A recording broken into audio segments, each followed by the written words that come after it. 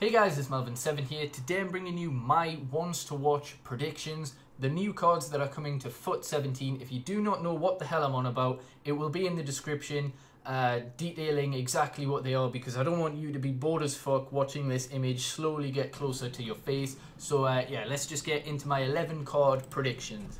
So the first player we have is fairly obvious, Zlatan Ibrahimovic. A new big name signing for Manchester United in the Premier League. Number 2 that I've got here is another Man United signing, Paul Pogba. I think these two are all but assured to get them. I mean, it did mention big profile transfers. By the way, the ratings are just there.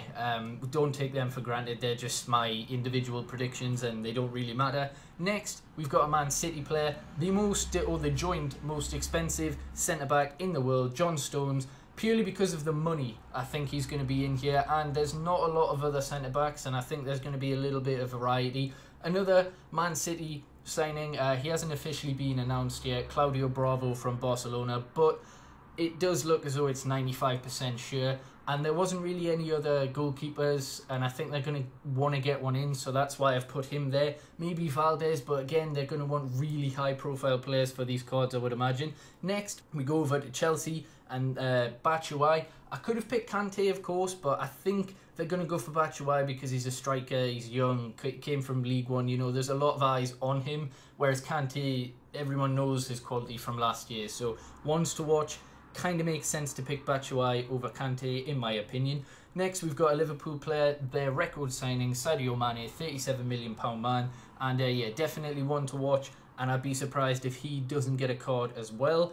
Next player we move over to the Serie A, and it's going to be Higuain, the 4th most expensive transfer of all time. So of course he's going to be in this, he's going to get a card, and yeah, there's not much else to say. I think he's definitely going to be in here. Another new player that we've got that hasn't actually had a FIFA Ultimate Team card anyway before is Renato Sanchez. Big money move for the centre mid. Definitely want to watch. Bayern Munich did very well for Portugal in the Euros. Interesting to see how he develops. As I say, the description will tell you exactly what these cards do throughout the year, because it'll take too long to explain and I want to keep this video relatively short. Next player we've got is Umtiti, another centre-back, the only other one I've got here, I think, for Barcelona. They haven't made too many signings, too many huge profile, but I think a lot of eyes will be on this guy to see what he can do. He had a solid enough, I was going to say solid enough Euros, but he didn't even play, did he?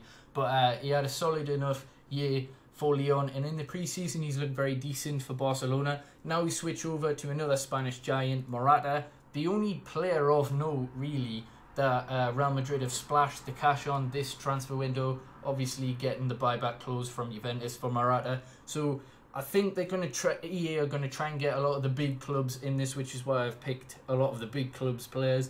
And the last player we've got is a FUT legend, shall we say, Ben Arfa, 5-star skiller. Everyone's going to be hyped around this, about this guy, but whether he plays a lot for PSG, they've got a lot of competition in the midfield for places. Verratti, Pastore, Matuidi, of course he might leave, but Di Maria on the wings, Lucas, you know, they've got a lot of players. So depending on, and they've also signed Jesse Rodriguez as well as a whole host of other midfielders. So we'll see how much he plays, but he's definitely one to watch. So that completes the 11. They're all on screen now. Let me know what you think. Is there any differences? Comment down below who you would pick. Of course there might be 23, but I'm just doing 11 predictions. If there's 23, all these 11 will be in my opinion, but if there's only 11, then maybe just a handful of them will. But we'll see what happens with EA when they release them. I'm very hyped though. It's a good concept. I like the idea, and hopefully I've enjoyed. Subscribe if you haven't already, like the video, and yeah, peace.